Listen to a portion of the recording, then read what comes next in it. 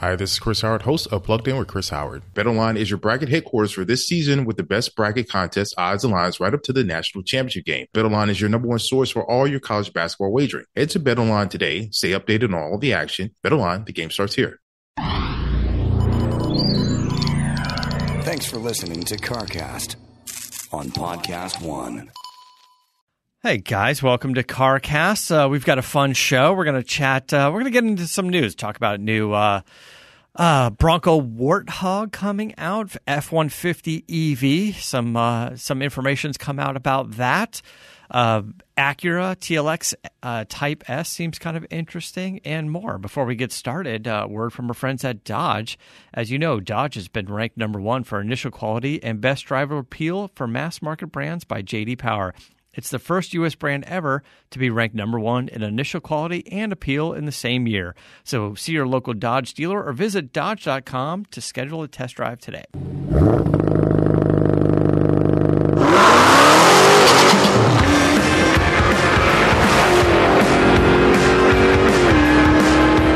Hello, welcome to CarCast. I'm Matt the Moderator DeAndre here with Bill Goldberg. Good day, sir. What's How up, are buddy? you? How you doing? Good, man. Yeah.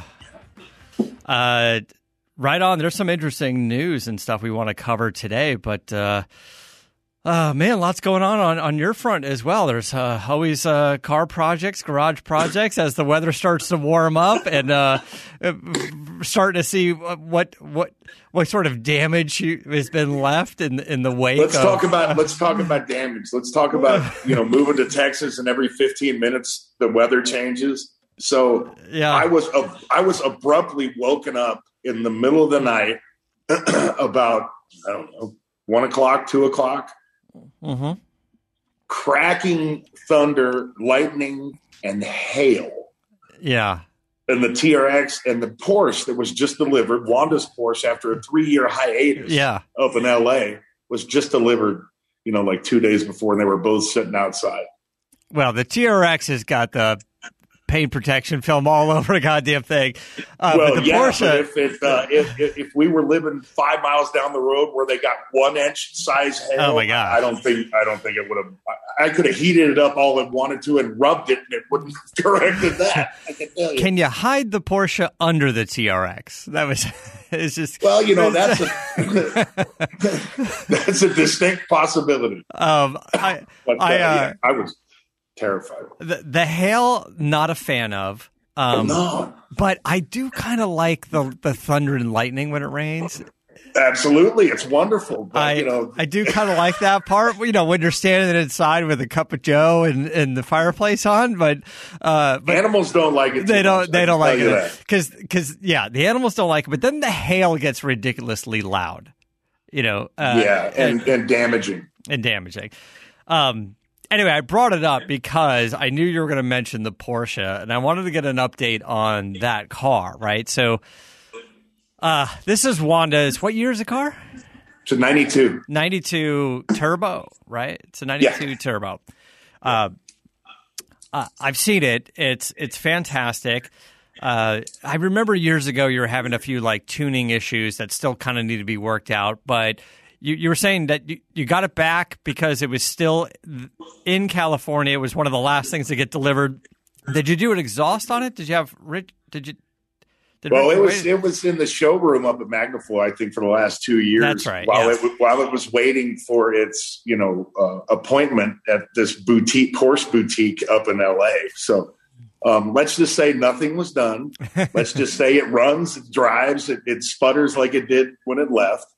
But the fact that we got it back is wonderful, and we've already garnered, the Porsche guy within Ranger Creek Road, because I live on a road where there's 5 to 15 car collectors with 10 to 50 car collections. It's amazing, right? So you could just walk down your street or grab your ATV, drive down the street. TRX, see has the most Porsches, guy, right? See has the most Porsches and stop.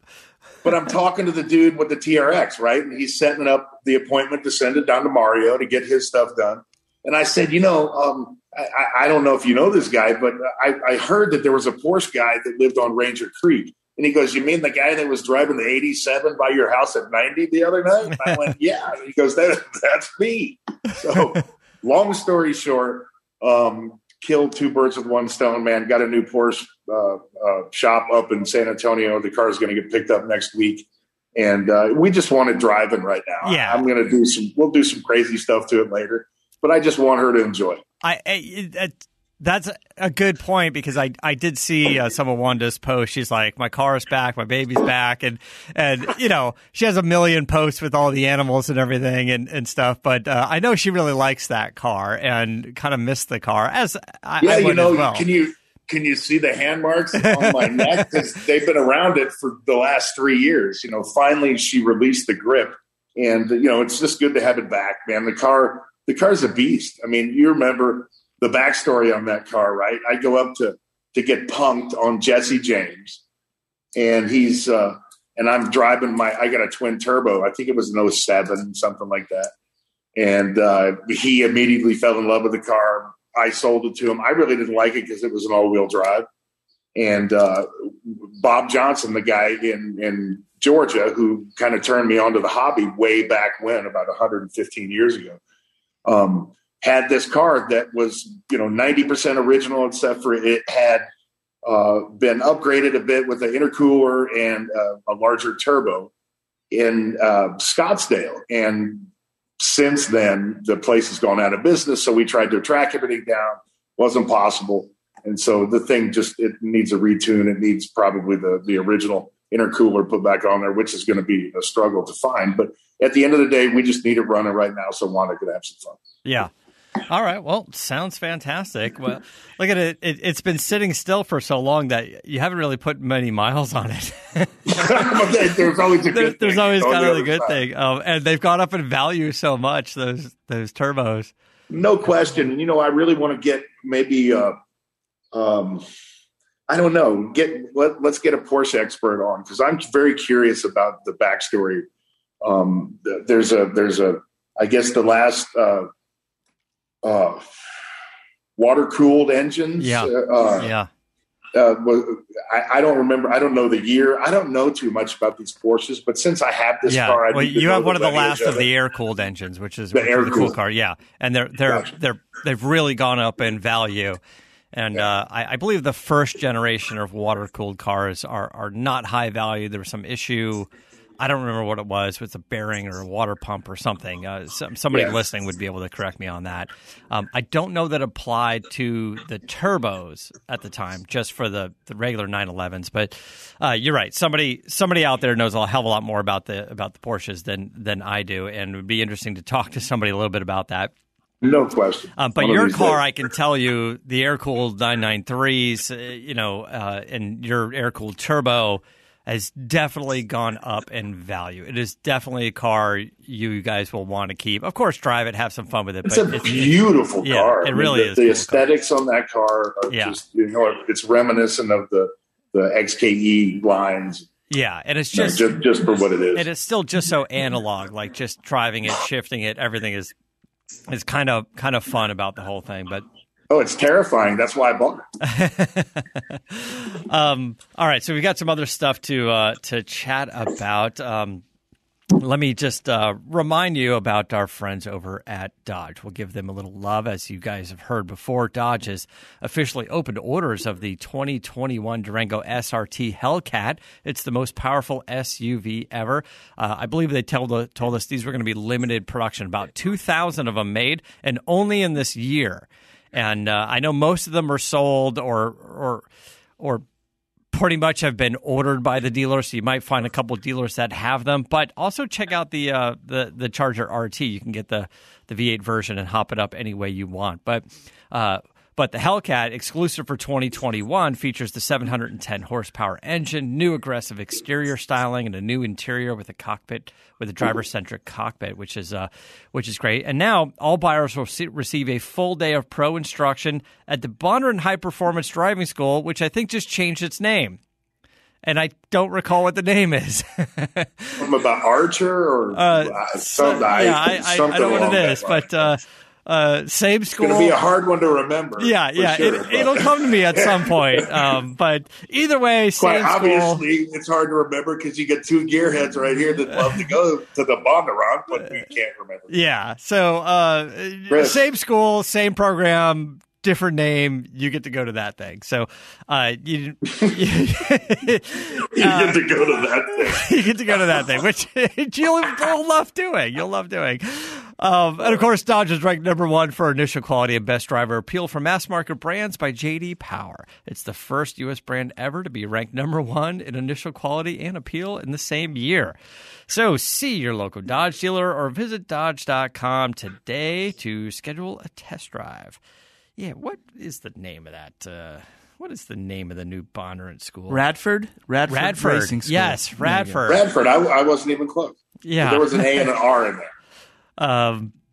Okay, so if you guys have been following me on social media, as you're listening to this, you would have seen recently I posted a few pictures of the Nissan Z, right? When Adam Kroll and I went to Tennessee, I think we went to Tennessee, and we're part of the debut, and it was sort of the virtual debut, and then we went and saw the Z the prototype here in person, and it was now the bright you can talk about it because pictures are out, right? Right. So the comments were, I agreed that the bright yellow that they debuted it with was probably not the most flattering color. So they went on the other end of the spectrum. Yeah.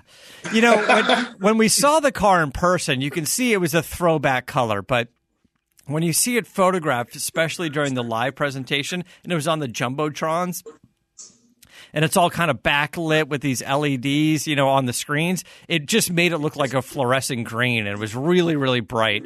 And then when we saw it in person, it's interesting. We went to like this place that's kind of like an art gallery, and then there they had like the lights dimmed and just a couple like detail spotlights like an art gallery would have on the car. And it really kind of changed it. And one of the things I said when I came back was, hey, the big grill in the front has this big mouth in the front. And the grill, I said, when you get up on it in person, it has more personality than you think. It's not just flat with like the honeycomb grill. It has like an upper and lower version of it in the blacked out area. It's tough to see in the photos. But now there's these photos that are coming out of two vehicles. I can't tell if it's like in a manufacturing facility or a shipping facility. And I don't know why they put a piece of black tape over the Z on the front of the car and on the side, the quarter panels, because it was very clearly what it is. But or maybe, I don't know, maybe just the logos were missing or something and they just put tape over like the embossed portion of the bodywork. But there was a gray one and a silver one, which looked very interesting. The first thing we figured out was the production car is as close to that prototype car as possible. And they told us, they basically told us like, yeah, the Z Proto is like 90% production car at that point. Well, hats off to them for, teasing the public and then being able to deliver something really close to it. Yeah, and they did. And then when you see that front end picture, you'll notice that the grill, they added some on all the little like kind of oval shaped vents on the upper portion of the grill. They added some chrome trim around there. Now, I don't know if that's going to be on all of the Zs or different trim models, like a Platinum or a Limited or whatever, right? But you can see that chrome trim actually made the grill look more defined and smaller. And I that is one of the changes that they came up with. And it looks pretty good. There was a little video posted as well. It looked like, it's tough to tell, but on the silver car, it looked like the lights are kind of blacked out. Like the headlights, clear lens, but the back plastic looks to be a dark, I don't know, a gray or black. And I don't know, it looks pretty interesting. And I know I got a lot of comments on the interior shot. People going, hey, what's that little nubby thing in the center console that looks like an automatic transmission shifter? Yes, it is an automatic transmission. However, unlike the Supra, which we talked about, I'm told many, many times again and again, the car will be offered with a manual transmission. It will have an optional automatic, which I don't know if it's 10 speed or what, but I am told a manual transmission will be in there. And then, of course, the rumors are still that it will have Infinity's turbo V6 engine that's in the all-wheel drive Red Sport. I believe it's all-wheel drive. That's a 400 horsepower engine. So I know in the past, the naming, the 3-liter, the Z, the 300, the 370Z, it had to do with the displacement of the engine, and calling it a 400Z is not a 4-liter engine, but it's the horsepower. So we don't know for sure if it's going to be a 400Z or not. Maybe they just call it Z. Maybe they call it something else. I don't really know. But the car looks good. You can see it in these colors, and it definitely is better than the yellow, right? Yes. Anyway, just kind of wanted to get that out there. Reminiscent of that kind of yellow. It really was. Like when you see, you got a sticky note right there, and it's that bright yellow. And I'm telling you, like even on the screen now, right? Because I'm looking at you on like an LED screen. It's so day glow. Like it's just, like if you're going to go hunting, you'd slap those things all over your pants. It speaks highlighter. Yeah, it does. It does seem like a highlighter. Anyway, so some spy photos that you'll see, or just some leaked photos, for lack of a better term, showed up online. You can go to my social media at Moderator. You'll see some photos, and you'll see on Facebook and Twitter, I linked to a YouTube video that is a video walk around, like a little bit of a walk around. I didn't figure out how to put the YouTube video on Instagram, so the Instagram guys, you don't get it. You should have your own video. I know. I should. In your little spy camera. As soon as I get to Japan, I'll be all over that. Okay, so what was next was coming up was more spy photos are being picked up as cars sort of run around town, and the two that I wanted to touch on because we've covered them and people are into them are, one is first the Ford F-150 EV, the electric F-150. How are they going to do it? What sort of drivetrain and stuff is going to happen? And what's interesting is, people got the spy photos of it. It's all camoed up and masked up and stuff, but someone was able to get underneath it. I don't know if they're physically getting underneath it or it's like the telephoto lens and they just managed to get a glimpse. But what's interesting is it is not a leaf spring rear suspension. It is a coilover rear suspension, but not coilovers on a live axle. It is an independent rear suspension. So the center section is fixed, right? Because in that center section appears to be an electric motor. So it's rear wheel drive. I'm sure there's some sort of all wheel drive version going on, but it does power the rear wheels. And what's interesting is somebody recently, I think it was like Magna, one of the suppliers, posted like a patent saying, oh, here's an idea of an electric motor on a leaf spring in the rear axle. And then my thought was, that would be heavy. That's a lot of weight to put on the suspension pieces. It didn't seem like the smartest idea. I'm sure it'll apply to somebody. But Ford's solution is, hey, independent rear suspension. So the motor in the center section is fixed, attached to the chassis. And then we just have these upper and lower control arms and half shafts like any proper IRS would have. But that's interesting, right? Like it could provide a smoother ride, better handling. I don't know if there's going to be sort of an airbag version in the back with the coil spring so you can change towing capacity. That's always been kind of the thing. It's like, how do you get away with coil springs? How do you get away with independent rear suspension? It starts to affect towing capacity, load capacity. So maybe the idea is it's got a stiff coil spring or it's adjustable with an airbag of some sort. or maybe just the capacity of the EV F-150 is designed to be less than the full F-150, so you can kind of pick which version you want. You can get an EV version, you can get the Power Boost hybrid version, or you can get the big V8 version or the EcoBoost version. Like there's so many possibilities. Yeah, there's a lot you could do there. It's creating more questions than answers. Yeah. So now. Anyway, it looked interesting. I thought you guys would want to know. It's an interesting design, but it does seem like if you're looking for an F-150 that you drive as kind of a daily driver and you do haul some stuff and occasionally tow some stuff, but it's just kind of like a daily work truck, I would imagine the EV version with an independent rear is going to be the smoothest riding one you're going to be able to get. Anyway, on to bigger, badder, tougher things. The Ford Bronco. We talked about Bronco having a quote-unquote Raptor version of the Bronco. Ford is developing a hopped-up version from the factory like the Raptor.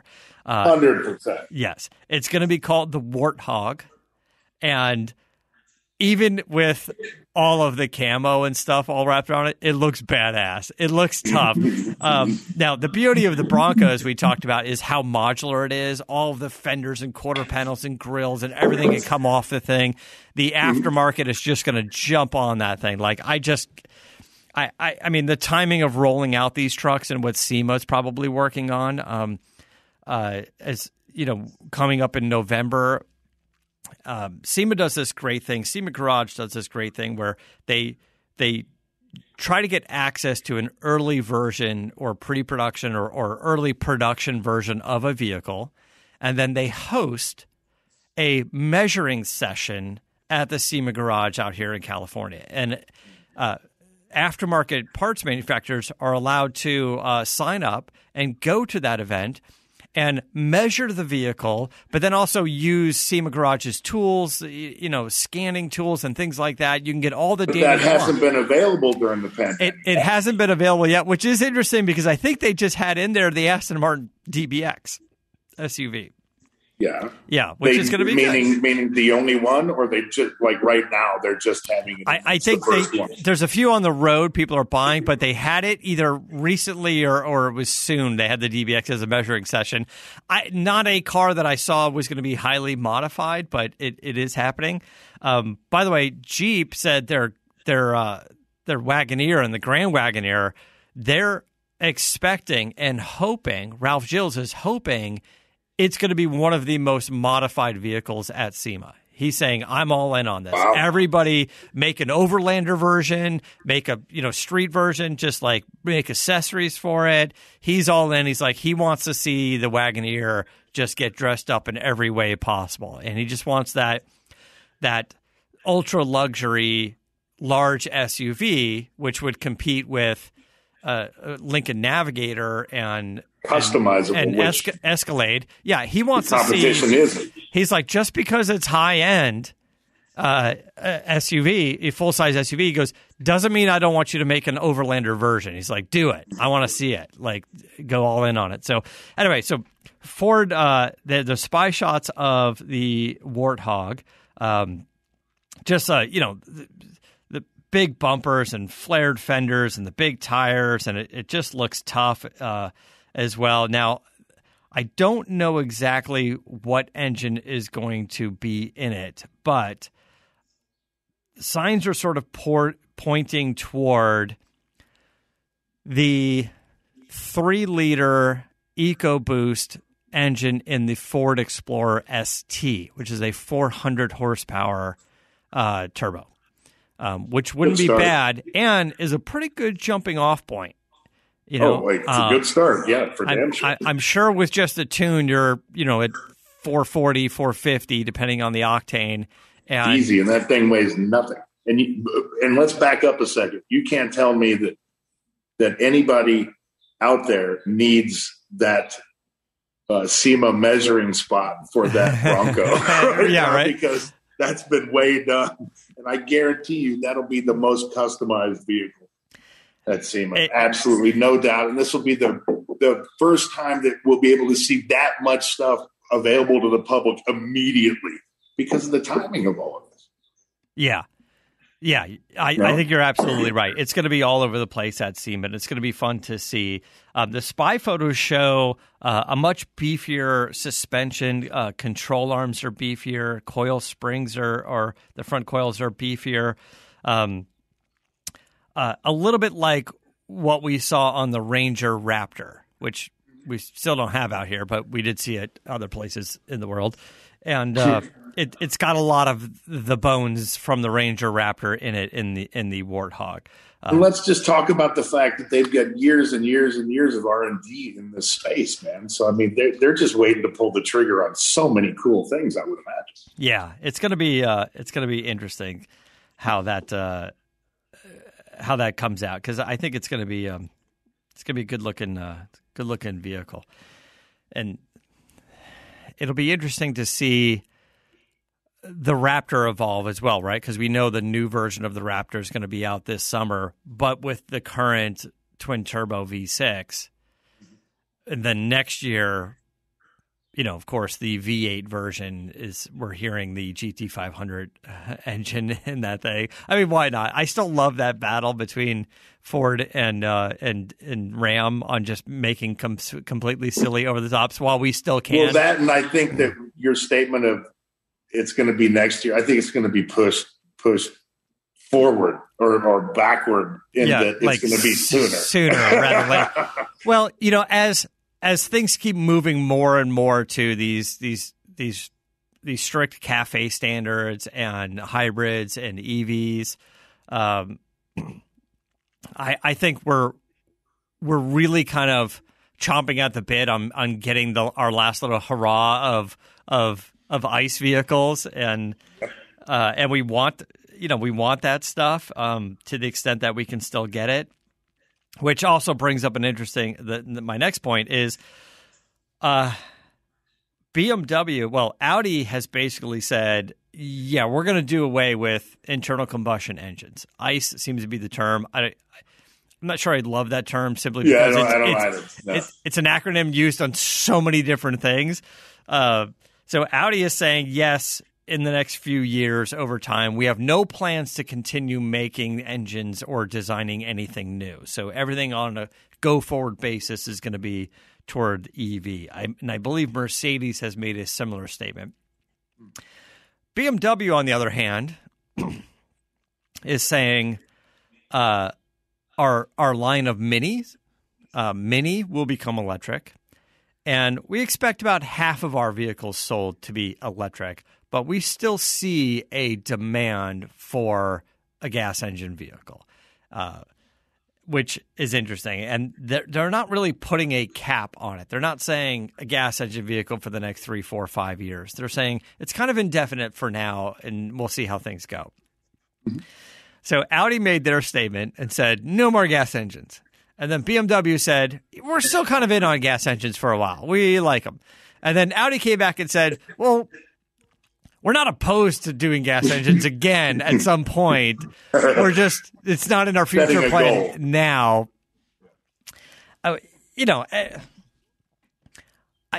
I want to just kind of touch on this, but I'm not educated enough to speak about all the ups and downs. And we're going to get into a scientific conversation at some point. But as we start looking at electrification of vehicles and making it the industry standard, which is largely being pushed by politics because they don't have another solution, is EV the best solution? Like what's it taking, the mining that needs to happen to get the batteries created? And then where do we put these batteries? Yeah, where do they go? Where do they go? Are we able to recycle stuff? What sort of damages? And then the amount of power we need to generate. Where does a wrecked Tesla go? Yeah. Where do you safely dispose of a battery like that? I don't know where that goes. And besides, do you put the battery back in where you found it? Because originally that's, do you just bury it all back to where it was sourced? So interesting questions. I'd like to dig into more. I don't know what the answers are. And I guess my question would be, as these car companies and so many other companies, the vendors and stuff, are pushing toward electric vehicles, are they also building an infrastructure of recyclability and power grid and whatever? And then how are we producing that power?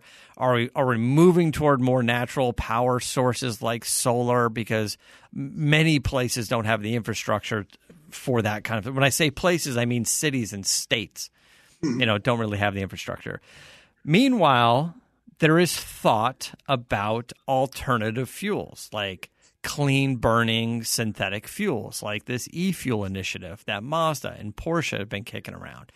And I'd be interested in learning a little more about that, which also, if they come up with a clean burning alternative fuel and it is in a liquid form, then it is much easier to roll that out into gas stations all around the planet, right? So, there's some thought around that. And I don't think that's getting enough attention because there's so much pressure on getting EV. Yeah. And for lack of a better term, right, politics. There's just so much pressure on going, we need to clean up. No more gas engine vehicles. You got to make EVs. And that's their answer, and it's the end all. But is it the right? I just don't know if that's way. We all want the same I don't thing. know if that's right. Is it the best way? We don't know. Anyway, so there's that. I'd like to dig into this more. Maybe we'll get Alistair back on at some point soon and see if he's got some thoughts on it. He's a little more tuned into some of that stuff. Anyway, so onto something a little more fun. But actually, before we hit that, let me hit this Geico ad. Do you guys own your home or rent your home?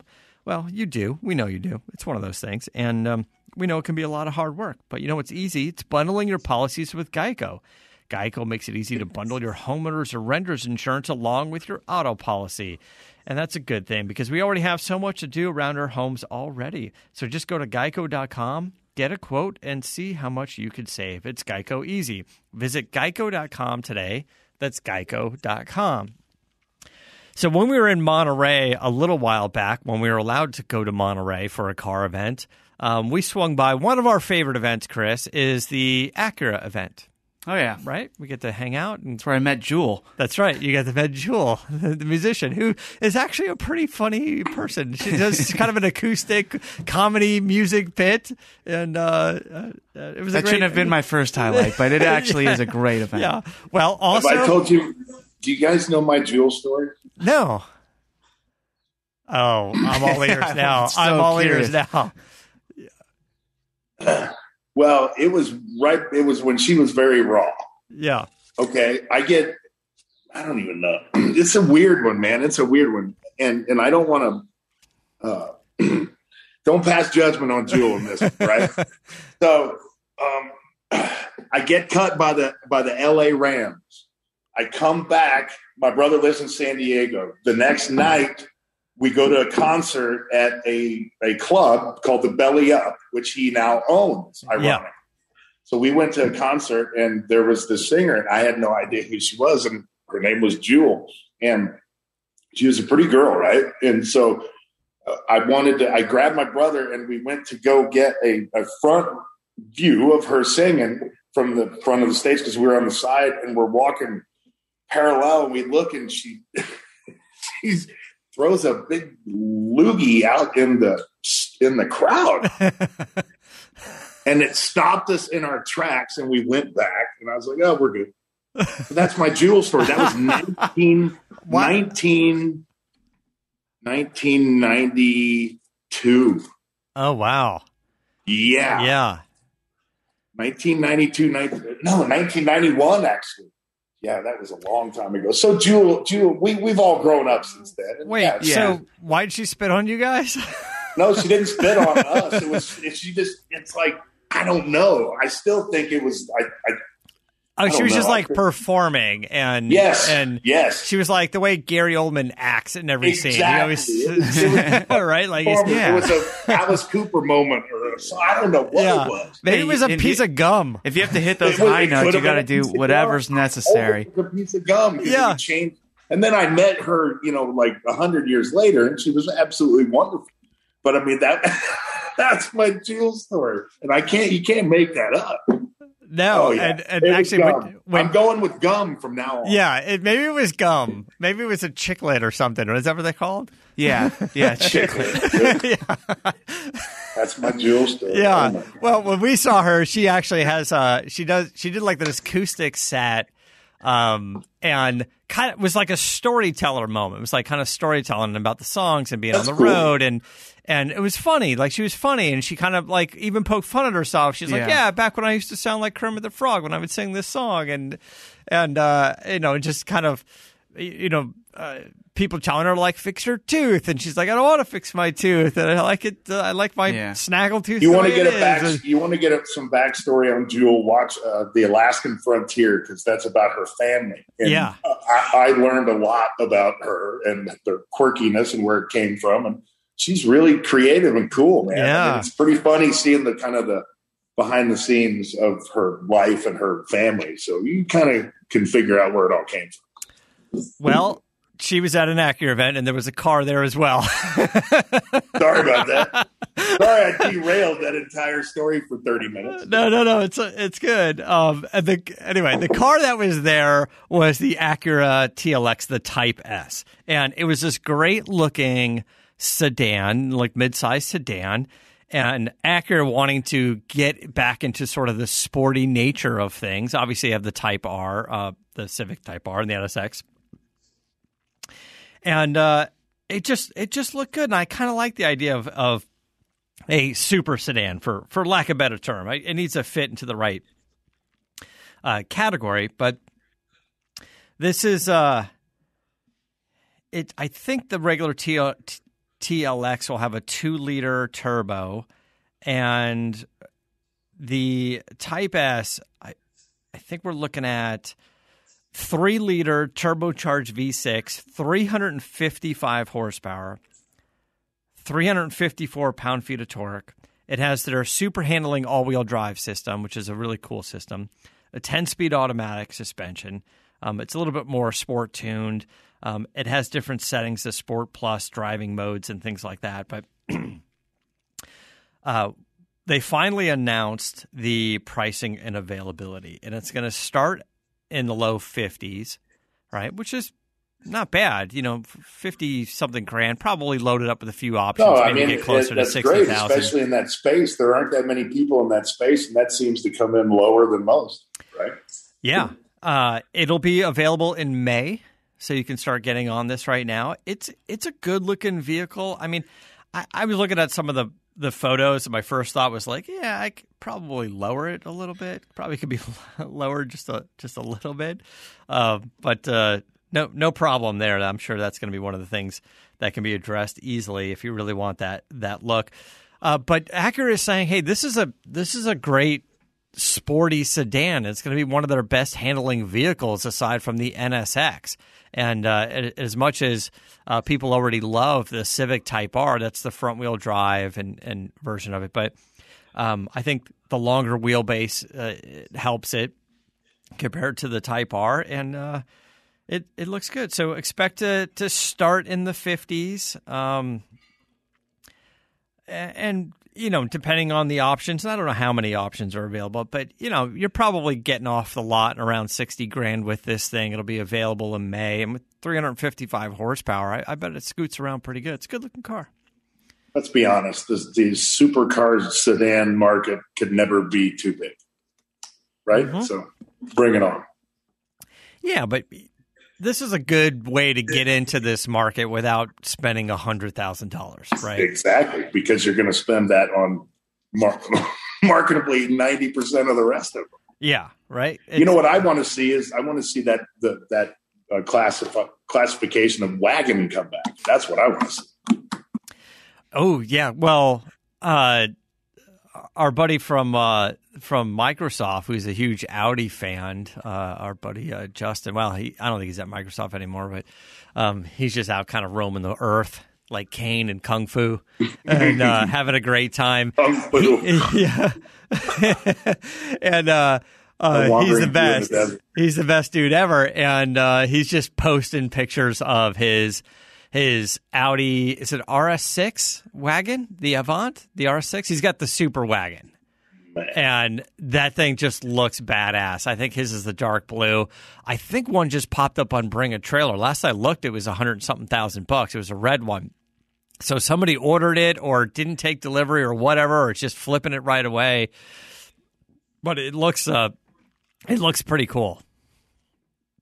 I don't know. I want one of those, whether it's a Caddy or whether it's an Audi or whether it's a Dodge Magnum. You know, I mean, I'm not going to say that. What did they used to call it?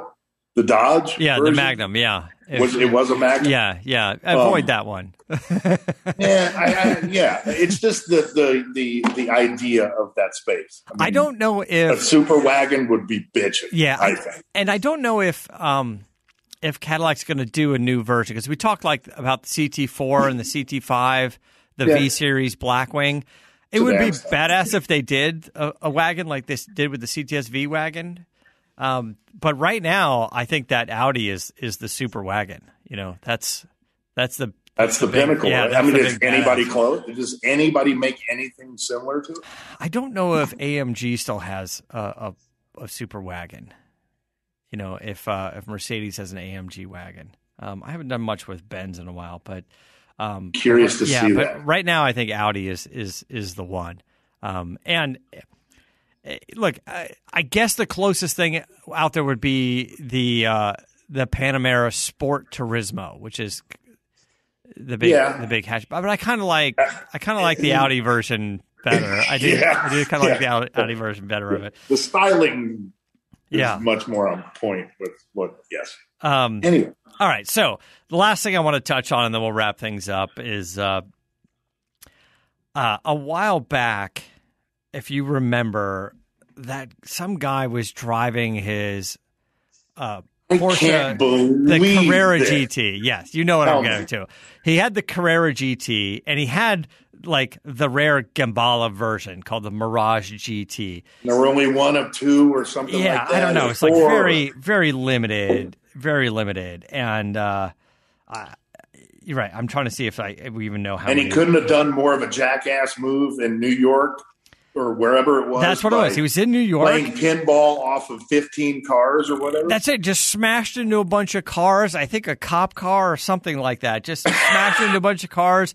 It was basically caught on camera, or at least the wreckage was caught on camera. And then took off. And tried to drive that thing around some more. And I don't know. It's just $750,000 car, just smashed into a bunch of cars. Like, I don't know, you're just drunk, you're high, or something. Well, all charges have been dismissed. I don't get this. The court says that operating under the influence had to be dropped because it couldn't be proven beyond a reasonable doubt. I can't even begin to understand what happened in the courtroom. I wish we had a Mark Garagos' input on this, but either this guy just threw a bunch of money at this and has the best lawyer on the planet, but he probably settled with every one of those people's car, every one of those people that he smashed their cars, but legally, I don't know how he got out of that one. I just don't know. They couldn't with the state. So I guess I don't know, like reckless driving. It says the charges of reckless driving and operating under the influence had to be dropped because they couldn't prove beyond a reasonable doubt that that's what was happening. So how do you smash into everything? He was drunk or not, that was not reckless driving, period. So say he wasn't drunk. How could he not be charged with reckless driving? I don't know. I guess you could just say he intentionally hit everything on purpose, and now he just has to write a check. He's like, I was just feeling like a dick one day, and I wanted to smash my car into a bunch of cars on the side of the road. Like, I don't really know how that pans out, but that's kind of batshit crazy, right? It's horrible, man. It kind of puts the whole idea of, hey, you can buy your way out of trouble. It puts it into a really bad light. I don't know. I don't really get it, but that's the follow up on that crazy story. That's just I saw that in the notes and I was flabbergasted. That just leaves you with your jaw dropped. Yeah. Yeah. Anyway, I know you've got an appointment coming up. I'm going to head out to Barrett-Jackson. I'm going to catch the last couple of days at Barrett-Jackson and Scottsdale. I'm going to fly over there and meet up with some people and grab some meetings and see how the event is going. Wave to the lawman for me and have a wonderful time and travel safe. Thanks. Yeah. Don't take your checkbook and tell the level guy, the cabinet guys. The lev rack guys. Yeah.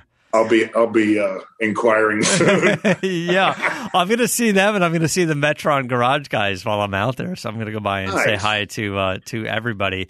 I wonder if we're going to see Marcus Angel floating around the area. If I see him at Barrett-Jackson, do I tell him to get back to work, or no? It's done. It's done. Good. I just need a garage to put it in. Yeah. Well. I'm sure he'll enjoy babysitting that car for a little bit. Well, let's be honest. It's not going to be a detriment to the space in his garage around Barrett-Jackson time when people are touring it. So, yeah, right. Well, if I see him out there, I'll be sure to check in on it as well. But all right, guys, let's go ahead and wrap things up. Thanks so much for listening. Always appreciate it. Appreciate the comments on social media as well. You can follow us both, Goldberg and Goldberg's Garage. You can follow me at Moderator And I have an addendum. You always say put the air in the spare, and also put the air in the spare, and make sure the spare is the same size as the other tires on your car, because I got a 35-inch underneath my truck, and it needs to be switched out to a 37. Oh, that's an interesting point. You can just saying you could lopside it home if you get a flat. I don't know. Yeah. Who wants to do that? Nah, you call AAA. Get a flatbed. Okay. Yeah. All right, guys. Thanks so much. Until next time, keep the air in the spare and the bag in the wheel. For the latest updates and call-in times, follow the show on Facebook, Twitter, and Instagram at CarCast Show. If you'd like to write in, fill out the form on CarCastShow.com. And don't forget to give us a nice rating on iTunes. CarCast is a Corolla Digital production and is produced by Chris Loxamana. For more information, visit CarCastShow.com.